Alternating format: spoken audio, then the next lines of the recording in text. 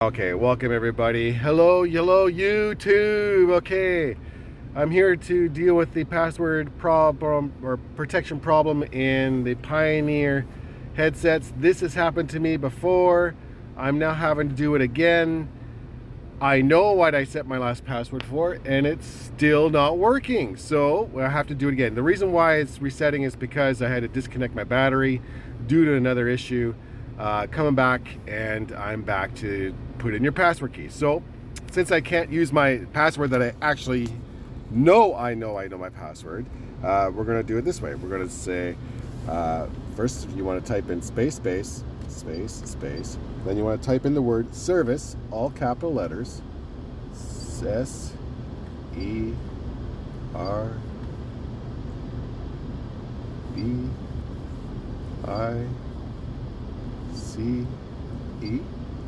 Then you want to hit space.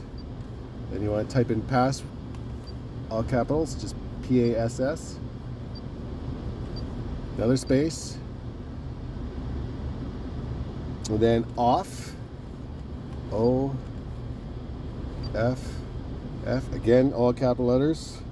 And then hold the top left-hand corner. Just hold it.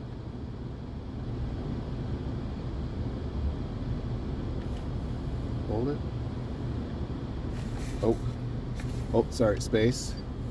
And then hold the top left-hand corner. There it is. Unit has been unlocked. Okay, so now that we're in, pain in the ass, Pioneer, get your shit together.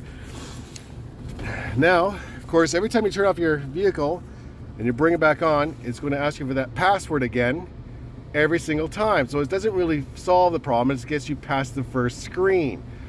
Okay, so the second part of resetting your password for your Pioneer headset. Pay attention to this. Hit the settings. Now you have 3 zones right here. You want to hit 1, 2, and 3 and hold. Oh, let me try again.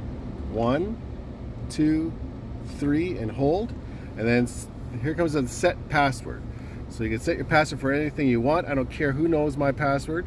I'm going to set it for exactly the same thing I did before, and it still didn't work, but you know, like, but at least you don't have to, every time you turn on your vehicle, you won't have to put in the space, service, space, pass. You won't have to do that again. So something super simple, right?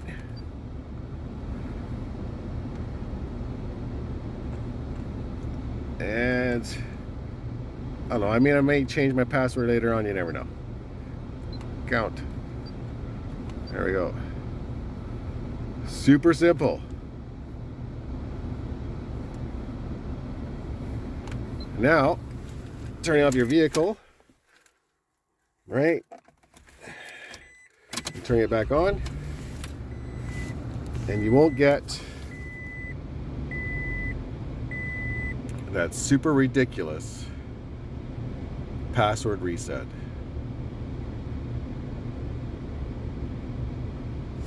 There it is. Done. You're welcome.